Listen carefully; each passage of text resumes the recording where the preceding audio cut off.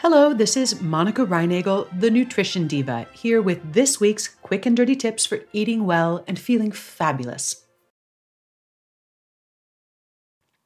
Wendy wrote to me and said, I read that drinking sparkling water increases hunger hormones, making you eat more. Is this true?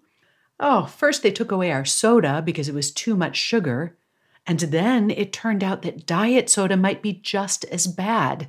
Despite being sugar and calorie-free, those artificial sweeteners may affect our intestinal bacteria in ways that actually promote weight gain. And now they're coming for our plain sparkling water too? Will they stop at nothing?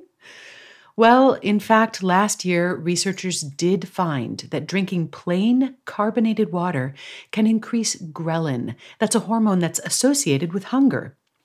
The first phase of this research was carried out in lab rats. The lab rats were given regular rat chow to eat, and to drink, they got either plain water, diet soda, or regular soda that had been stirred until it was completely flat or non-carbonated. Shockingly, the rats that drank the carbonated beverages ate more food and gained more weight than the rats that drank plain water or flat soda. In other words, the fizzy drinks led to weight gain even when the fizzy drinks contained no calories. And the rats that drank sugary soda without carbonation fared about the same as those that drank plain water. Lab tests confirmed that the rats who drank carbonated beverages had higher levels of ghrelin, a hormone that makes you feel hungry. But rats aren't people. Maybe this doesn't apply to humans. Then again, maybe it does, because the next phase of the study involved 20 healthy men between the ages of 18 and 23. Just as an aside, why do so many studies like this involve college-aged men? Because researchers tend to work in university settings, and when they're looking for subjects, there's always an ample supply of students to experiment on. Using only male students saves them the trouble of having to control for things like monthly hormonal fluctuations, but I digress. When they tested the effects of various beverages in these young men, the results mirrored what they saw in the mice. Ghrelin levels were about twice as high after drinking flat sugar-sweetened soda than they were after drinking plain water, but they were 6 times higher after drinking the fizzy soda. And what's worse, diet soda and plain sparkling water had the same effect on ghrelin as sugar-sweetened soda. Next, they'll be telling us that kale is actually bad for us. Oh wait, they already tried to tell us that. Well, you know what I mean. I dutifully refrain from drinking soda and diet soda, but I drink plenty of carbonated water. Like many of you, I like the bubbles, and there didn't seem to be any downside. In fact, depending on what brand you choose, sparkling water can be a significant source of minerals. Okay, surely we can find some problems with this study. 20 subjects is a very small sample size, and it's not at all clear that the results would be the same in people who are not healthy 20-year-olds. In fact, a similar study done in obese subjects ranging from age 20 to 50 found almost the opposite. Ghrelin levels were significantly lower after drinking the regular soda than they were after drinking water or diet soda.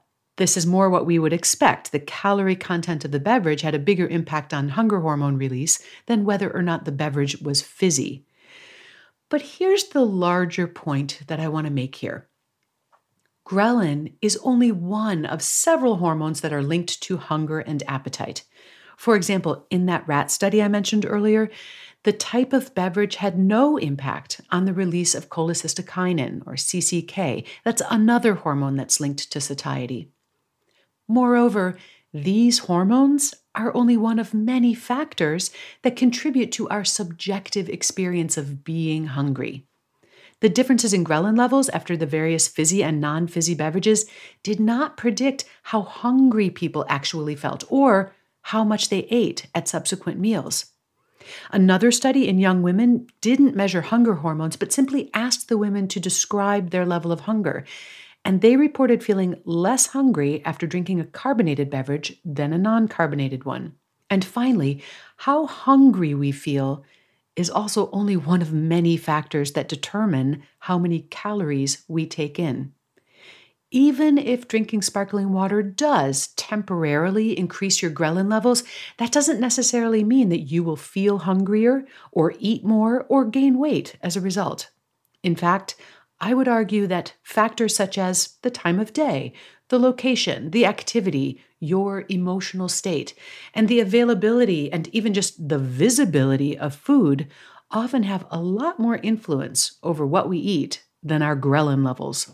Fortunately, unlike lab rats, we are not at the mercy of our hormones. We can decide what and how much to eat, based not just on how we feel at the moment, but how we want to feel and look in the future. Even better, we can engineer our environment and cultivate awareness so that our appetite doesn't get hijacked by things that have nothing to do with hunger cues. We can also pay attention to how different foods and drinks affect our appetite, and this can help us choose better. If you drink fizzy water as an alternative to caloric beverages such as soda, alcohol, or fruit juice, this could help you take in fewer calories, not more. On the other hand, if you drink lots of sparkling water and you feel ravenous all the time, you could do a little experiment to see whether switching to an uncarbonated drink helps ratchet down your appetite. I'm eager to hear the results of your experiments. Post your thoughts on our website or on the Nutrition Diva Facebook page. You'll find a transcript of today's episode along with links to all the research I mentioned, as well as related Nutrition Diva episodes at nutritiondiva.quickanddirtytips.com. And you'll find me at nutritionovereasy.com. Thanks for listening and have a great week.